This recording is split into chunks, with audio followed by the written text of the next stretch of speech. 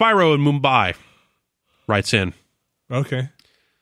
You probably don't remember me, but what will be 5 years ago this March, I met your group at a bar one night in San Francisco after GDC. Oh, boy. As the night went on and we'd all done more than our fair share of imbibing, we apparently ended up at the mocap studio in which I then worked as a secretary. Had my superiors discovered our little romp that evening, I would surely have lost my job. It is fortuitous, then, I reflect, that the studio shut its doors the very next week, allowing me to move on with severance pay in hand and my good name intact. Without digressing too far, though, fate, as it happens... Fate, as in her wiles as she's wont to do, has since established me in a new studio in Mumbai, which, as it happens, bought up a good deal of the equipment from my former employer.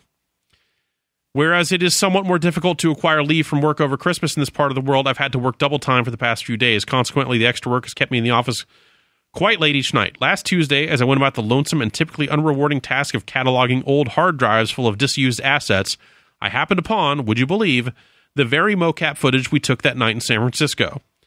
Needless to say, I removed the drives straight away to my satchel, altering the catalog accordingly.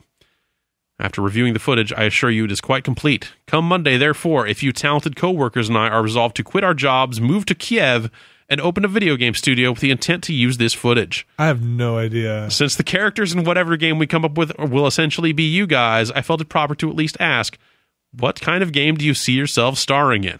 Is this real? What sort of setting do you imagine? Would you rather be portrayed as heroes or villains?